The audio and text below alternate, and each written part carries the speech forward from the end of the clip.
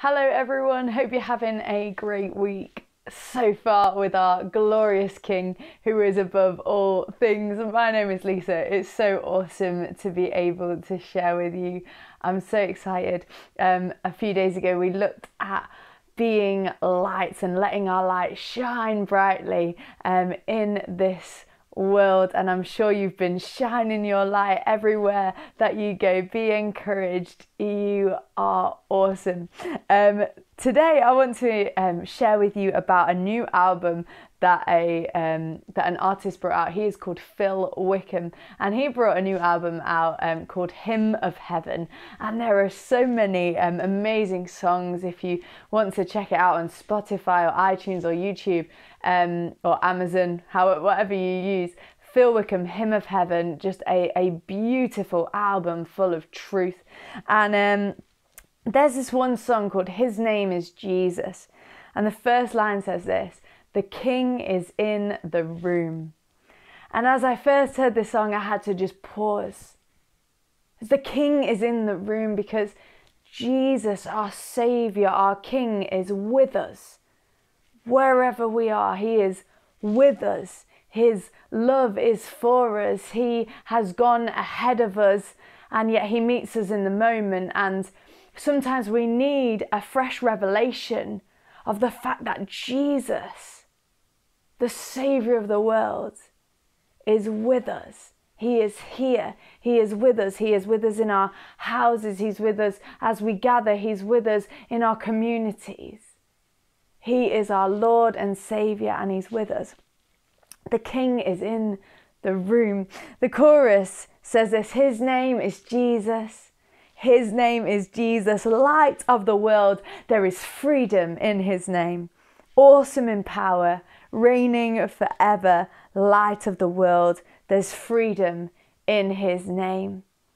Sometimes, if we don't know what to pray, or if we're in a moment, we can speak the name of Jesus, and there is power in His name. There is power in His name. There is freedom in His name. Salvation, He has already won for us, and those that call upon the name of the Lord Jesus will be saved.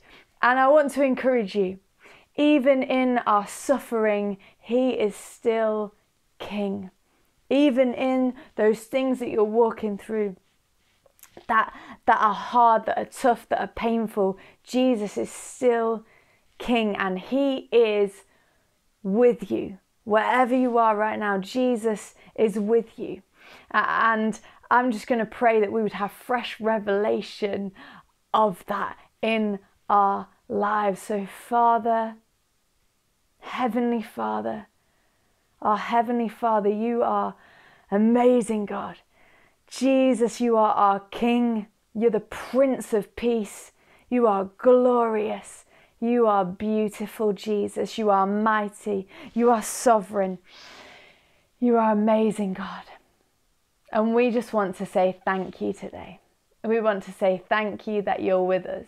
Thank You, Jesus, that You are with us. Thank You that even in our suffering, You are still King. And we proclaim today as a family that, Jesus, You are King of our hearts. You are King of our minds. You are Lord of our lives. You are